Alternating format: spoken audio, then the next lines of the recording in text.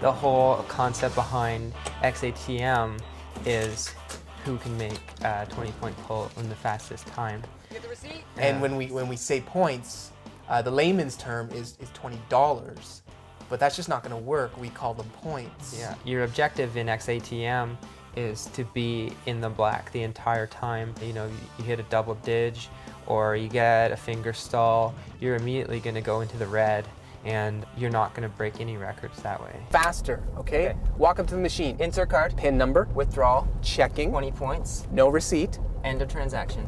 Start the time. Our early codes were very simple, and they were broken a lot. Problem is that the thieves are always 2 steps ahead of the technology. So we technically have to be 4 steps ahead of the thieves, and I only have 2 feet. So I can do 2 steps, so I can at least be even with the thieves. So what Elliot's gonna do is, time doesn't start until he actually engages the interface.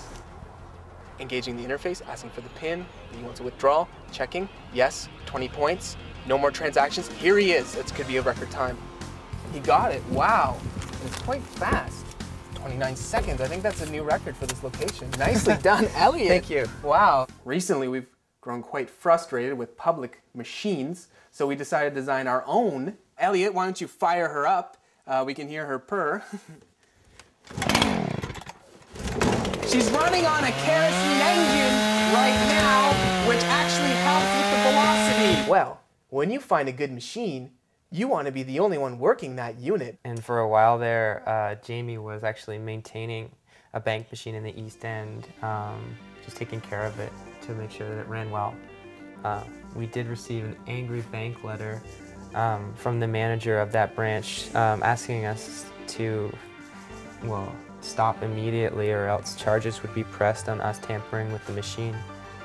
But you know, that bank manager, he got his comeuppance because just a week later, a bunch of teenagers smeared feces all over the wall in the shape of a pentagram.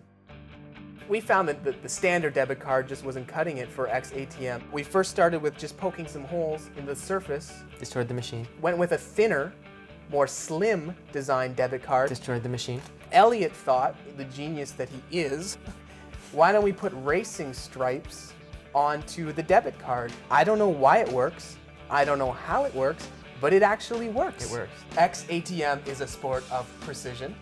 It is a sport of dexterity. And it is also a lot of fun. It's a lot of fun to do.